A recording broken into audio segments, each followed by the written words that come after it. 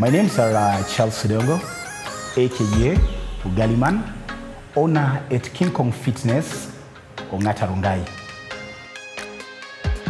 I've been into fitness since I was a child. Actually, I found my dad, King Kong, was by then a champion doing boxing and weightlifting. So he introduced me in fitness at the age of 8. I'm now 42. Then thereafter, when I finished high school, I enrolled with the fitness college. And I can say I'm a fitness enthusiast. I'm a fitness guru.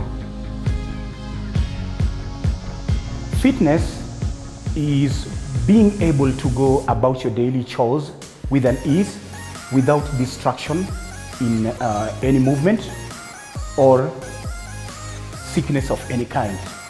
That is fitness. We can say you are fit.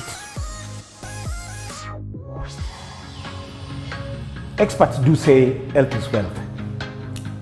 It's within my deeper belief that it's when we are fit that we can gather more energy or effort to better our living conditions, both in spiritually, financially, emotionally, and environmental or planet wellness.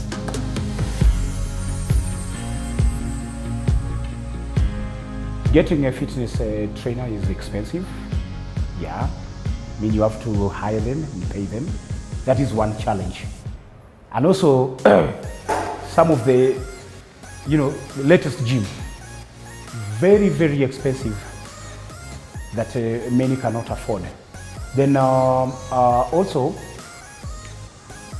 some of the gyms, if you go, lack the proper equipment and lack the qualified personnel to take you through for you to achieve what, or rather your fitness goals. Those are the challenges.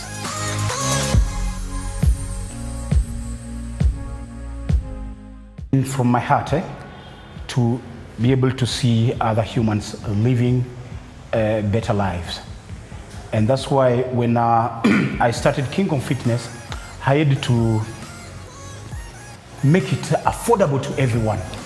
As you can see, it's a state-of-art gym with the latest equipment, and believe me or not, it is the cheapest gym in Kenya, because I only charge 2,500 only. Then you get qualified instructors to take you through, you get your programs, you work out, you achieve your goals, you get a diet, nutritional plan, and all that.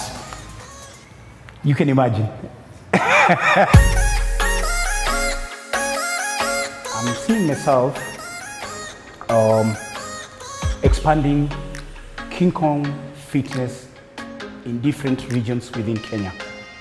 Like very soon, I'm about to open a branch in Ngong, and God willing, we'll still be putting more King Kong Fitness in different places, Kakamega, Mombasa, Nakuru. That is what I'm looking forward to.